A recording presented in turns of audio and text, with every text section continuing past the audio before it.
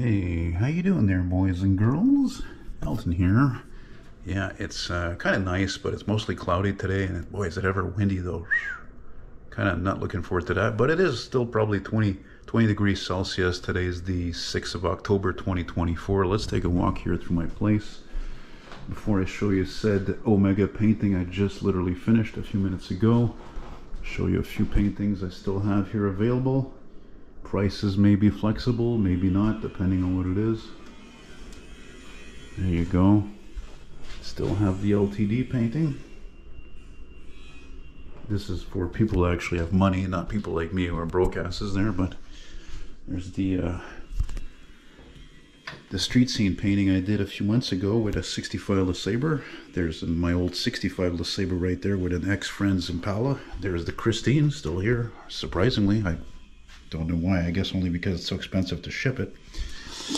Anywho, moving into my workshop office here. Here it is, there it is, just finished it. 77 Oldsmobile Omega, kind of an obscure make of the time, of course, which was a derivative of the Nova, as I mentioned in the last video, so was the Pontiac Le Mans Phoenix, not the Le Mans, but the Phoenix, the Buick Skylark, and yeah, that's it. It was just a product of its time. And oddly enough, I think these were actually considered compact cars, which is hard to believe, but yeah, they were, and they were good GM dependable cars with engines like 305, or I think in that year, 77, it might have been had the first year for the 231 V6, I think, or maybe it was still a straight 6 optional, I don't know. Anyway, once again, like my last painting, I was happy to put my ass in gear and actually get this done more quickly than I usually do. Usually I'm like 7 days, a full week, or a bit more, but no, 5 days. I think that's what it took. And yeah, it was fun to do because, well, not only because the car's got some classic Krager mags on there with the BF Goodrich tires, but also because of the view, the profile. I like how the guy picked this particular view of the picture he sent me. And actually, come to think of it, I can show you the picture while you take this all in there while I get that. I can tell you that the picture I found is an old Dairy Queen from, well, it said Vancouver. I don't know which Vancouver, BC, Vancouver, Washington. But I'm like, you know what? I don't know if my guy here I did this painting for likes Dairy Queen. So actually, I just personalized it for myself. Why don't I just do an Omega Diner, you know? See, like the sign looks kind of like rough, like it could be in business or not in business. But, you know, let me just see here. There we go. I think that's as pretty as accurate as I could get it. I could get the car. Looking at it now, yeah, I could have adjusted the real wheel well a little bit more. And I almost don't want to show you the picture now. It's not obvious doing paintings of cars, even though I've been painting for many years and drawing my whole life. But look, here's the Omega right here. See?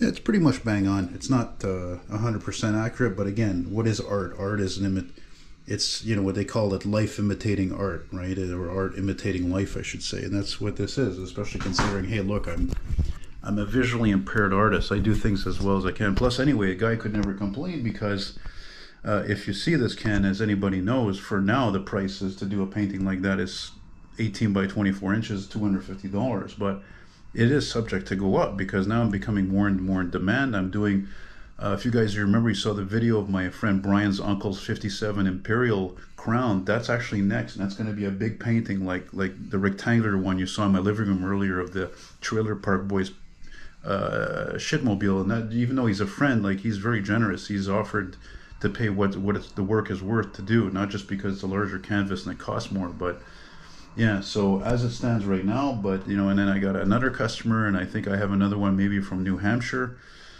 So I'll be coming in the next few weeks. And one of you guys also, I got to get back to sometime next week when I finish the Imperial painting. He's sent me an interesting picture. I didn't get it right away. At first I thought he sent me a picture of like the instrument panel and windshield of a Citroën Type H. Actually, then I looked at it closer. I'm like, no, that's a VW split window van from the 60s or early 60s, 50s.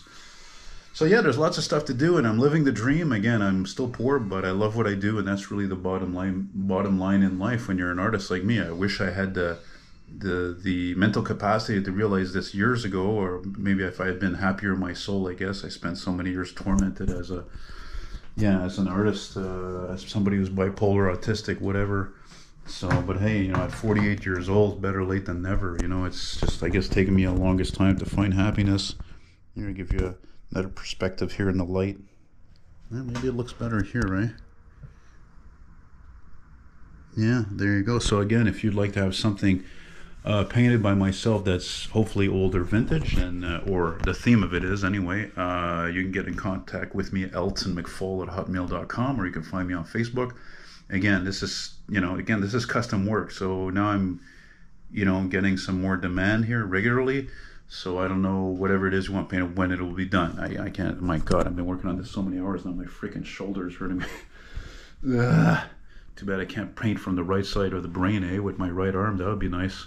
Wouldn't work out well. So, but again, thanks again to Ken if you see this, and again, thanks to Scott. It's because of my great friend Scott Newstead's channel, Cold War Motors, and I did a painting of his '60 Plymouth Fury a few months ago, and he showed it, and that's how I got this business. And it's funny because this guy was, I think, the fourth was the charm, because I had 3 other people who saw that video and saw my artwork, and they didn't do anything. But there's 2 types of people in the world.